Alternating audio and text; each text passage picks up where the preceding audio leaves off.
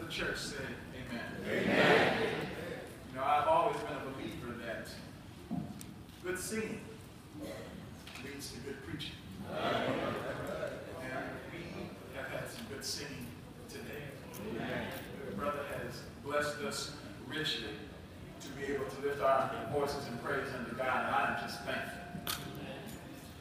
In fact, there is a song, Sing Hallelujah, by and by. If you're familiar with it, I want you to join me in a verse or two of that song, and then we will go into the message.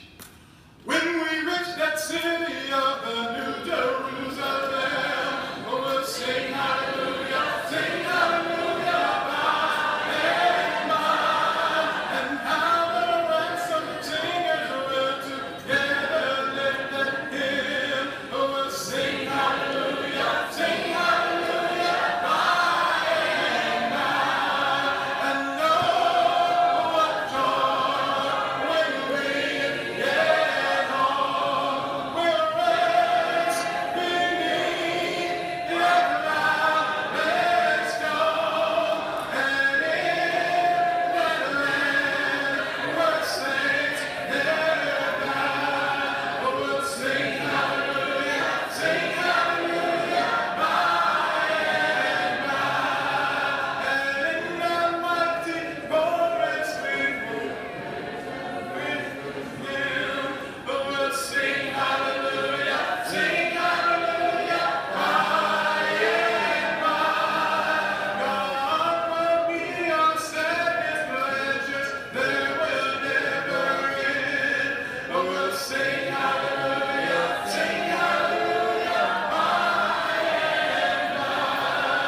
And know what joy when we get home, we'll rest beneath the cloudless dome, and in that land where saints never die, we'll sing hallelujah,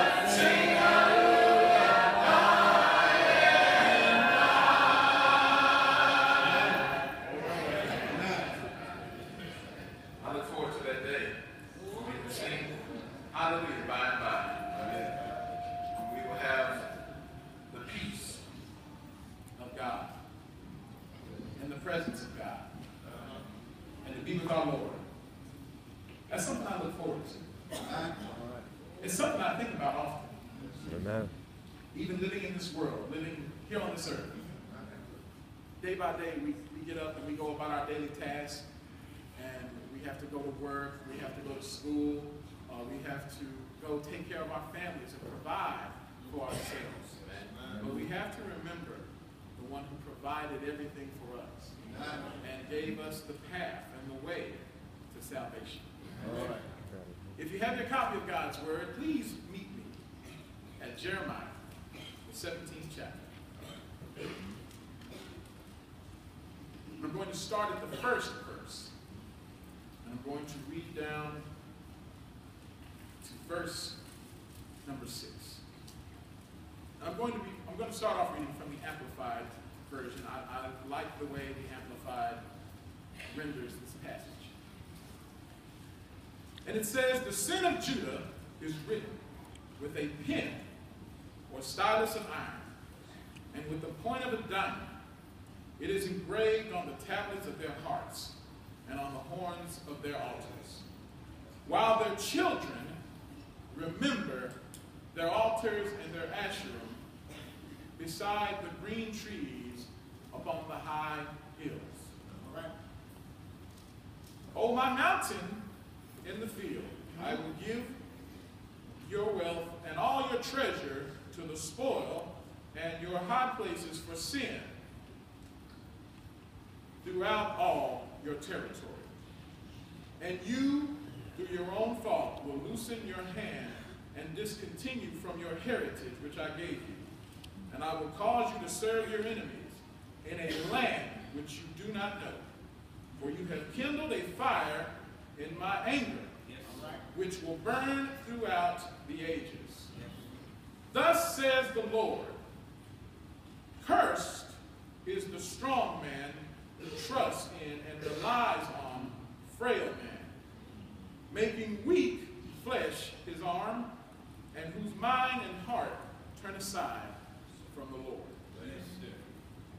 For he shall be like a shrub or a person naked and destitute in the desert. And he shall not see any good come, but shall dwell in the parched places in the wilderness, in an uninhabited salt land. The subject for this morning, taken from verse 5 and 6, a parched and salty wasteland. A parched and salty wasteland. And as we go through this lesson, there's a theme that I want to stick with in this lesson, and that is betrayal comes at a high cost. Betrayal comes at a high cost. But let's consider for a moment, and I want to make this as relevant to our youth as possible. All right? A parched and salty wasteland. All right? Yes, sir. When you think of that, when you think of a wasteland, you think of some place that is desolate. Yeah. That nothing good takes place in. Yes, sir. Children might associate that with the principal's office. Because it's a place, if you're there, 9 times out of 10, you don't want to be there. Yes, sir. And you sit there wondering how you winded up there in the first place. And then you're scared and you're nervous because you don't know what is to come. That is an example of a parched and salty wasteland. And the writer Jeremiah, he uses this to paint a picture and to talk to God's people and to let them know what kind of calamity they are in. And my goal in this lesson today is I want us all, not just the youth, but everybody in here, no matter what our age may be, to come to a good understanding when we betray God, when we turn our back on God, and when we start doing our own thing, we wind up in a very terrible and dreadful place in the eyes of God, and that is not a place that we want to stay. And I hope that we come to an understanding that at the conclusion of this message, that's not a place we have to remain. And it's not a place that we have to be stuck in. Many people live their lives day by day. And I'm talking about young and old. There are kids out there, 10, 11, 12 years old, that are already fed up with life. That are already fed up with living. That are already fed up with the things that they have to deal with, the daily persecutions they are going through in life. And I hope that I can speak to someone today, and that at the conclusion of this message, you would know that that's not a place, if you're there, you don't have to be there. You don't have to stay there. And if it's not a place you're at, you can avoid it altogether. And most importantly, if there is someone here that is not a member of God's kingdom, you have the opportunity today to become part of his kingdom. Because God established the kingdom. He only established one. And I'm thankful to God that he did that. I'm thankful to God that he paid that way. But the description of this wasteland, when you think of a wasteland, as I said, it's a place where nothing good happens. It's dry. No water. No moisture. You think about it, if you were outside right now, where this Texas heat is beaming down, you would be feeling the effects of the sun on your body. And if you stayed out there long enough, and it wouldn't even take that long, I would say 5, 10 minutes, you would begin to sweat. Some might even begin to sweat profusely because of the effects of the sun. But the funny thing is, while the outside of your body might be sweating or producing fluid, the inside of your body, your mouth and your tongue, is going to be drying up.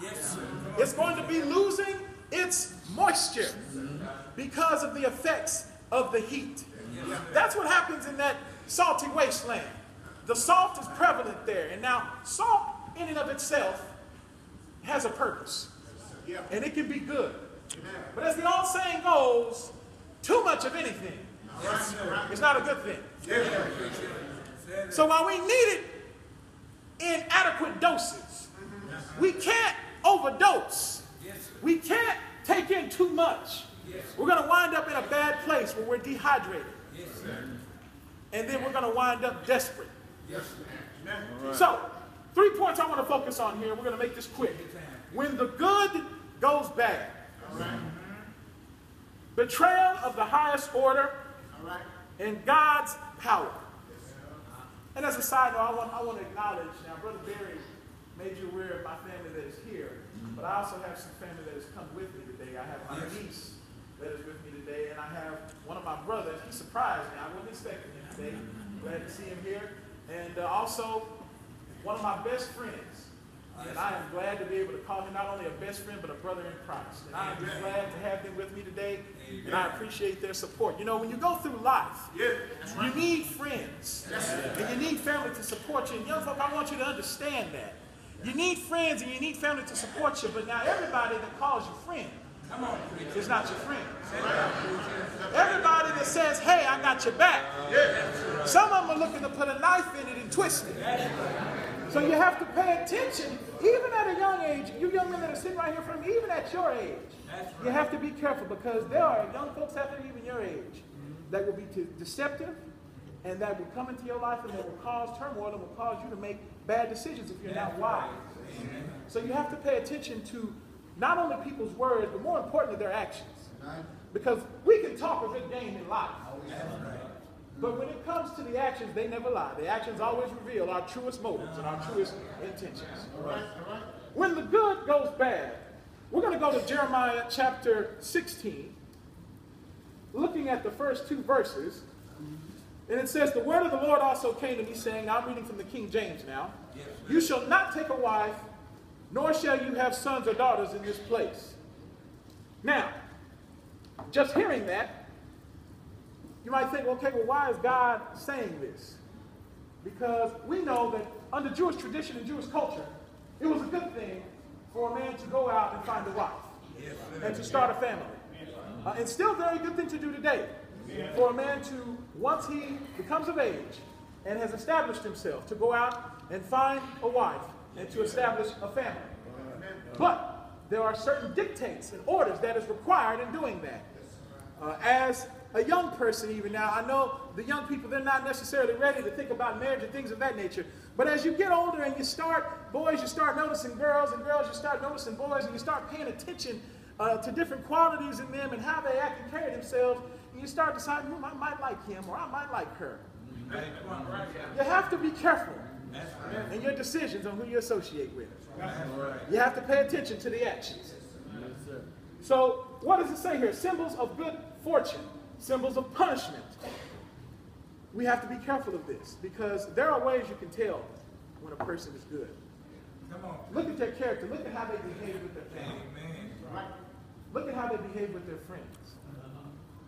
And see, I can remember being in elementary school and in middle school and in high school, and you know, always hearing the young ladies, certain guys, they would just drool over because he was so rebellious, or because he stood out. He made a name for himself. We have to be careful for the people that stand out. Now, if you're standing out for God, there's nothing wrong with that. I would encourage that, and I would applaud that any day of the week. But you have to be careful when you see somebody standing out for themselves, or what we call them class clowns. When you have those class clowns that are out there just self-seeking and trying to gain attention for themselves and disrupting the classroom, disrupting the teacher, and disrupting and picking on others. Pay close attention to that. Because that's not a good social skill to have. Now, the world will tell you that that's a form of popularity. The world would have you to believe it's okay. Well, he's just acting out. He's just expressing himself. We have gotten in this world today, and especially in this country, to where people want to have so much freedom to express themselves in many different ways, in many different facets, and they don't want to have to give an account for their actions. Let me do as I please, just don't hold me responsible. Now, children know that that's not the case in school, because if you act out in school, if you act out in the classroom, what does the teacher do? Call your parents, or send you to the office, or they pull you aside and talk to you. In other words, it doesn't go unchecked. It's funny that a little boy knows this, but we as adults live in the world day by day, and we go to work, and we act how we want to. We say what we want to. We talk about people like we want to. We have do our jobs like we want to. And then when somebody tries to call us out on it, hey, you need to get out of my business. You need to get out of my life. You need to, I'm doing me. You need to focus on you. Well, last time I checked scripture, God said that we are supposed to be accountable to one another and bear one another's burdens. What that means is that when I see somebody mess up, especially if I know them and I'm familiar with them, it is my duty. It is my, understand this, young folk, my responsibility to say something to them. Now, that doesn't mean that I go off trying to hurt their feelings or be rude or condescending. But I got to let them know, hey, man, what you did was wrong. What you did was out of line. And don't just tell them what they did was wrong. Tell them why. See, we want to tell, that's another bad habit we have in today's society. We like to tell folks why they're wrong or that they did wrong, but we don't like to tell them why. But see, here in the scripture, God talks to Jeremiah, and he doesn't just tell them that they're wrong. He tells them why. When we go further in the chapter of Jeremiah, chapter 16, God says, they shall die gruesome deaths. I'm reading verse 4 now. They shall not be lamented, nor shall they be buried, but they shall be like refuse on the face of the earth. They shall be consumed by the sword and famine, and their corpses shall be meat for the birds of heaven and for the beasts of the earth. Now I want you guys to know something. This letter was written to God's chosen people. That's right. I want you to think about that, young folk. In other words, in today's time, that would be applicable to the church. That's right. He's not talking to foreigners out there that have never known God, that have never acknowledged God. He's talking to people that know the truth and aren't obeying it. Well, what's your point in making that, Brother Coates? When you think about some of the things I just read, where it says they shall die gruesome deaths, they shall not be lamented. That's saying their end is going to be terrible. And you're not supposed to feel sorry for them. Think about that. You're not supposed to show any remorse. You're not supposed to show any kindness to their situation because of the decisions that they have made, and because of the choices that they have made. When you turn your back on God, he pulls all the plugs out. Now, his grace is sufficient as long as we're alive, but we need to know when we turn our back on God, it's not a game. It's not a game. That's right. He doesn't feel any remorse when we go through the bad things in life. Sometimes we sit and wonder, why am I having so much trouble in my family? Why aren't my kids listening to me? Why is my job giving me such heartache? Why is my family not helping me when I need help? How are you living? How are you living your life? Yes, sir. How are you serving God? Is your life an example to God? Come on, preacher. You know, the Bible tells us that we are the closest thing to a book of the Bible that anyone will read. Come on now. Sometimes we're the closest thing because we know there are people out there that are atheists or that are agnostic. Their ears are turned off to the Word of God because of how man has twisted Scripture and twisted teaching Scripture. And when you face situations like that, young folk, and you'll find it in your lives too. I can remember being 10, 11, 12 years of age and talking about God and having people say to me, man, that's foolish. Or, that's silly. There's no God. God doesn't exist. We are just people, and we live and die. I'm talking about 10, 12, 13, 14 years old. Children have learned this. And you'll face the same thing today, and they'll be more bold with it now because the fact of the matter is, it is okay, and it's taught as being acceptable or encouraged if you challenge or deface religion today in society. Young folks, you need to know that. If you're going to share your beliefs, if you're going to share your faith, if you're going to walk proudly in Christ, you need to know you're going to face some challenges.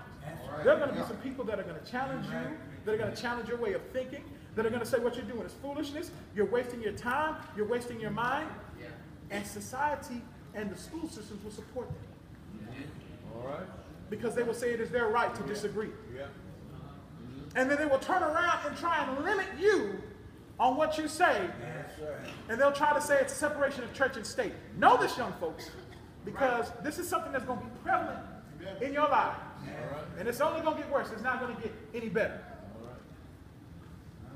But when we turn our backs on God, we have to pay. God punishes us. He works on us from time to time. Amen. And what eventually happens is we come to a point where God's peace is removed from us. And that's what he talks about in verse 5 when he says, "For thus says the Lord, do not enter the house of mourning, nor go to lament or bemoan them. For I have taken away my peace from this people. Loving kindness and mercy." This is what he takes away. Yes, sir. When we turn our backs You're right. on God. Amen. This is what it feels like to be in that parched and salty wasteland. You're right. This is what it feels like when the world has turned its back on you. I'm paraphrasing now. Yes, sir. But how did that happen? Happened because of betrayal. That's right. Betrayal of the highest order. Let's drop down to verse number 11 in Jeremiah chapter 16 as we move here through the lesson, where the scripture does say, "Then you shall say to them," this is what God is telling Jeremiah to say to them, why they're going through all this. "Because your fathers have forsaken me, says the Lord. They have walked after other gods and have served them and worshipped them, and have forsaken me and not kept my law. Lord, amen. And you have done worse than your fathers." Yes, sir. Hey, Lord. So it starts in the home. Amen. Say that, preacher. How are we teaching our kids? Now, I don't have any children myself, but the children, the kids that I interact with in my life, I always try and teach them how to live, what God expects of them, Amen. what God requires. Are we teaching our kids that? Because what we don't realize is if we're not, we're teaching them just the opposite of our action. Yes, sir. Do we take them to Wednesday night Bible class? Say that, preacher. Do we take them to Sunday evening service? Do we make sure they're here for Sunday school? It's something to think about. Let's go a little bit further. Amen. Other than Sundays and Wednesdays, how often do our kids interact with other kids in the church? How often do we as people interact with each other in the church? All right. When you go back and look at Acts chapter 2, Yes, sir. in the early church, that scripture says they were together daily. Amen. Now, that doesn't mean that every time they got together they was reading from Isaiah or Jeremiah or one of the books of the old law, but they were together daily. That's right. How are we supposed to be the family of God if we don't act like family? How are we supposed to be the people of God if we don't act like we his people? Amen. That's right. We're supposed to be close-knit. Amen. But instead, you got some folks that go to congregations that have been going there for years, and people don't even know that they're members of the church. That happens. Why does that happen? Because we're not bonded like we should be. You think about it, young folk. If you went to, now I know you guys are out of school now, and I'm sure you're glad to be free of that. Happy to have your summer. But just think about if you had to go to school tomorrow, just pretend, and somebody came up, you were with your friends, and somebody came up and started talking to you, like they're your friend and they've just been knowing you all this time, you're going to look at them like, I don't know you. And that's if you're nice. You might say something mean. Sometimes young folks can be cruel. Kids, as they say, have no filter. You would look at them like, they're strange. Who is this person? I don't know him. And you got folks in church looking at each other the same exact way. You got folks looking at each other the same exact way in church. We're supposed to be God's family. All right. Amen. But it starts in the home.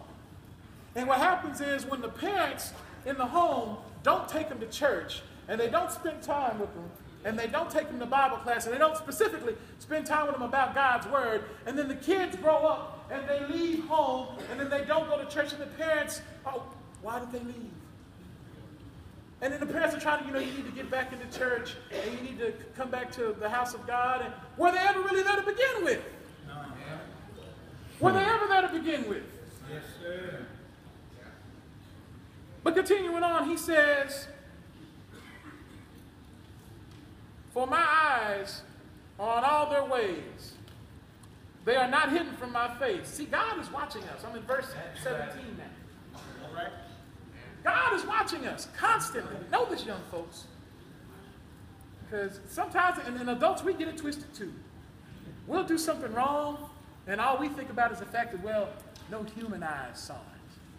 or no one that I'm concerned about reprimanding me saw it or was there to witness it. So I've gotten away with it. I'm good. My conscience is fine. Know that God sees everything we do. That's right. Not only that, he knows our thoughts. He knows how we think. He knows what we're going to do before we do it. That's right. And you know, as a kid, what used to really puzzle me was when my mom and my dad could figure out what I was going to do before I did it. I was feeling like, how did they know? It would shock me. I'd have to pause. God knows the same thing about everybody. Right.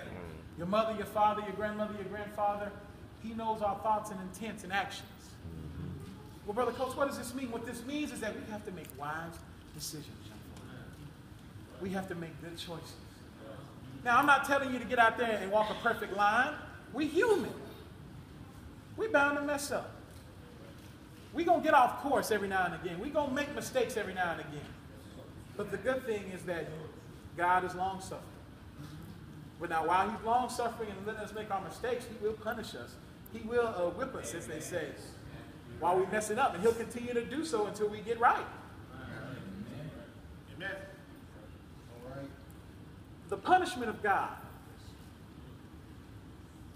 is something severe. It's nothing to be taken lightly.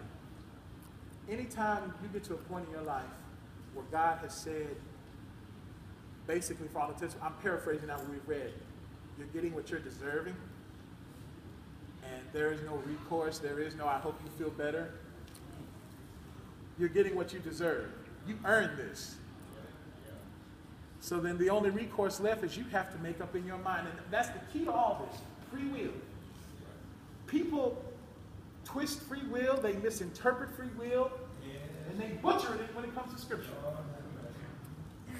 When you have folks out there talking about catching the Holy Ghost and being possessed by demons and devils, we know that that is a lie. Right?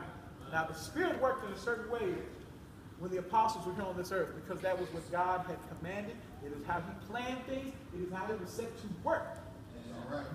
But when those things were fulfilled, and we got the Word, that was no longer needed. Because now we have God's Word to study.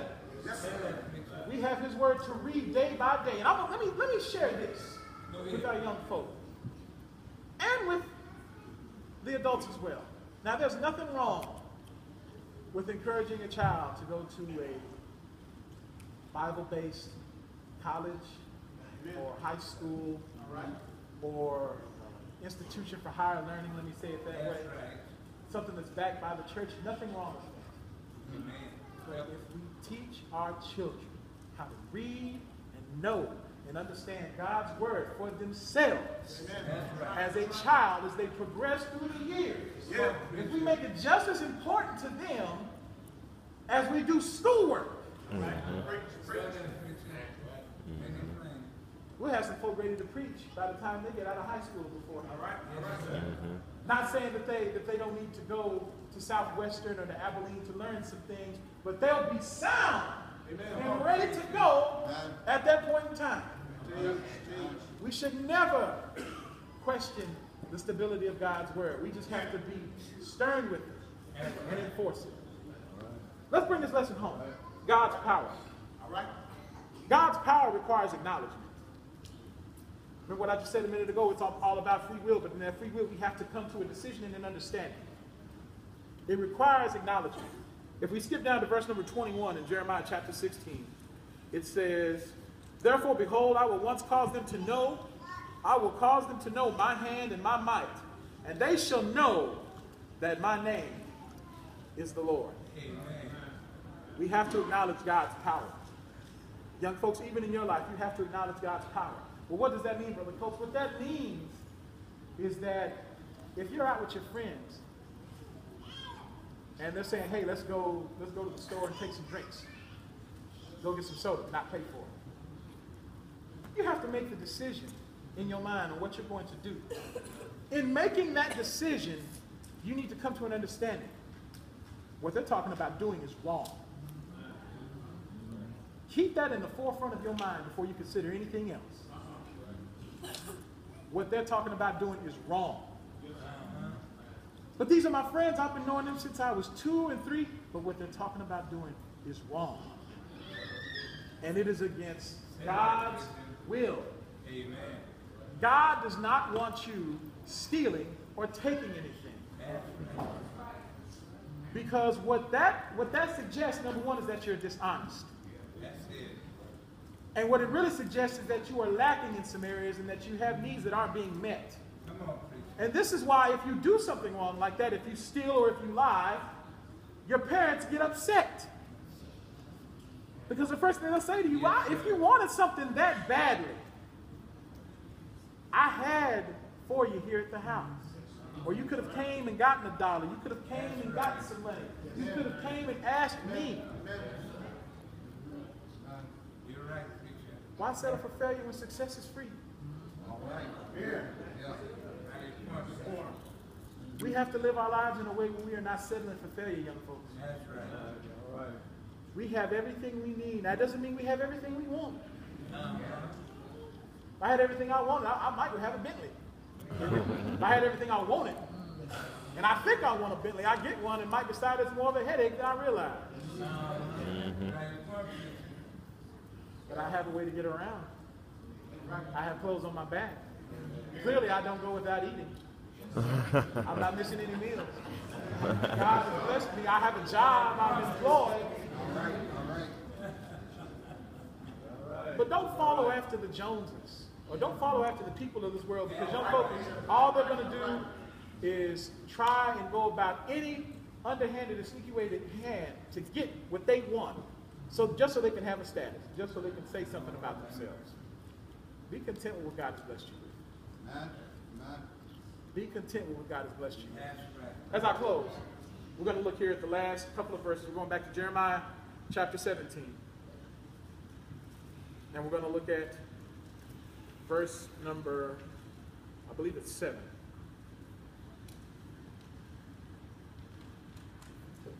Blessed is the man who trusts in the Lord, and whose hope is the Lord.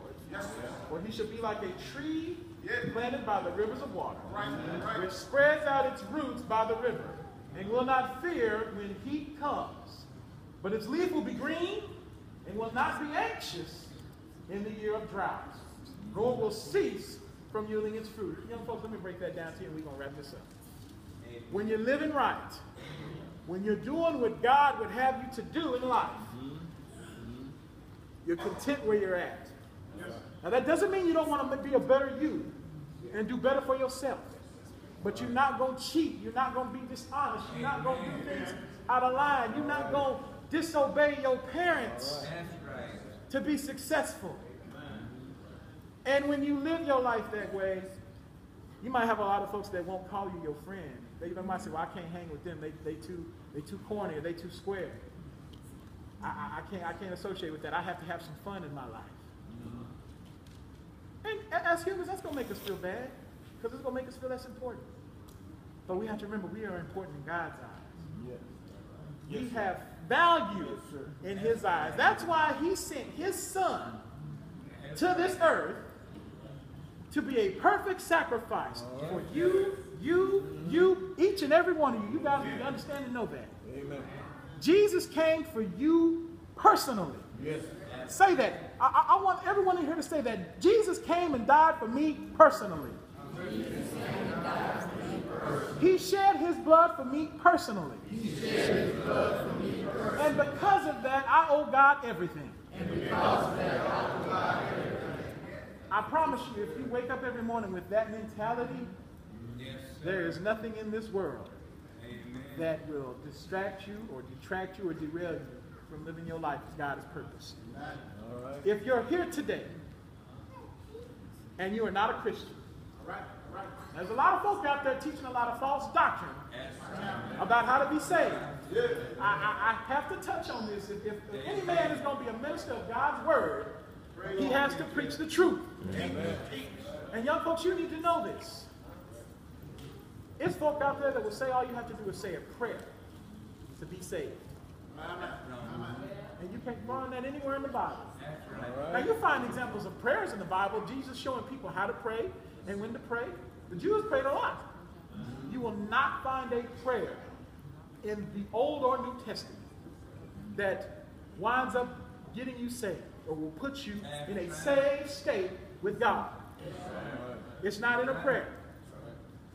It's not in an altar call. It's not in catching the Holy Ghost. It is in none of those things. God requires certain steps for any man that has lived since the resurrection of Christ to take in order to be in a saved state with God. That person must hear the word, and in hearing what you're hearing is in how Jesus came and gave his life and shed his blood. Not only that, showed us how to live, how to love, how to treat everybody else, how to carry and conduct ourselves. All of that. See, a lot of times we just kind of narrow it down to one church. The one church is there, but you have to look at how Christ lived. That's how the one church is supposed to operate. That's how the one church is supposed to look. It's supposed to look like Jesus did. That's why people talk about what would Jesus do. That's why we're called Christians, because we're supposed to be Christ-like. So that's what you have to hear in hearing the word. And you have to hear how Jesus died.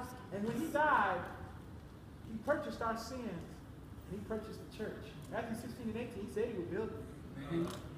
He foretold it. He prophesied it. It came to pass. Apostles preached on the day of Pentecost. And everybody those that gladly received the word. The first thing they did is they asked, what shall we do? And if you're not a member of God's kingdom, let me say this. If you have not been baptized for the remission of your sins, you need to be asking yourself right now, what shall I do? Yes, sir. Because baptism is part of salvation. It's not the only part. Now, you got some people that teach on it so much, you'll think that it's the only part. It is not the only part. Because we have to, as I say, we have to hear. We have to believe what we have heard. We have to make a decision. Yes, sir. Yes, sir. To change our life. Once we decide we believe what we heard, we have to be willing to change. Yes, sir. We know that faith alone is not enough. The devil believes in Jesus. Yeah. Bad people believe in the laws. They just don't abide by it. This guy that just went on this rampage yesterday and the night before, shooting up all of downtown Dallas. I'm pretty sure if he was still alive and someone could talk to him, he would say, I believe in law. But clearly he did not abide by it. So we have to make a change in our lives, and we're going to abide by what we believe. Repent of our sins. We have to confess Jesus as Christ. These are things that are required. Jesus said in Scripture, if you confess me before men, I will confess you before my Father. And if there's one thing we want to hear Jesus say, is I know him. Or I know her. Amen. Once we have done all that, then we are ready to get in that water. That's right. Like the Ethiopian eunuch did, like the house of Cornelius did, like Paul, Yes, sir. like those people in Acts 2. We have to go in the water. That's right. Because that's where we reach the blood. That's And right. it's the blood that cleanses us and saves us. The water itself, let me clarify this. The water itself does not save us. It is not the water. So I don't want anyone leaving here thinking that. It is the obedience to God. In going down in that water. That's right. Obedience to God is what it takes to get to heaven. Come on, preacher. But you have some folk that are so caught up in, well, I'm just going to praise God and let the Spirit move me. The Bible says obedience is better than sacrifice. That's right. It's better. You know what that means, young folk? Just as an example, an analogy for you. If you decide, I'm going to bring my teacher lunch tomorrow. You're going to carry her lunch to school. That's fine and well good. There's nothing wrong with wanting to do it with you. But if the teacher has stated before, as part of the rules of the school, I cannot accept meals or food from any of the students. While it may be in your best interest in mind to, I'm just trying to make sure, you know, I like the way Miss Jones teaches or Miss Smith teaches. I like the way she conducts class. I just want to do something nice for her. Obey the rule. Obey the rule. And while it's easy for us to say, hey, you know, I feel good doing this, or I feel good where I'm going, are they teaching God's word in the way that it's supposed to be taught? Because if they're not, regardless of how good you feel, I promise you, you won't feel good when you're in heaven. It won't feel good then. Once we go down in that water, God cleanses us of our sins, and then we raise up. And that's not a lot of people say, well, that's the end. No, that's just the beginning. Oh, yeah. Because now that you have come out of where you were, you have to learn how to walk in that new life and observe the new things. And this is where that coming together daily and often plays a vital part in your life. All right. It's where it plays a vital part. If you're subject to the invitation, you can come as together we stand and sing. You, Lord.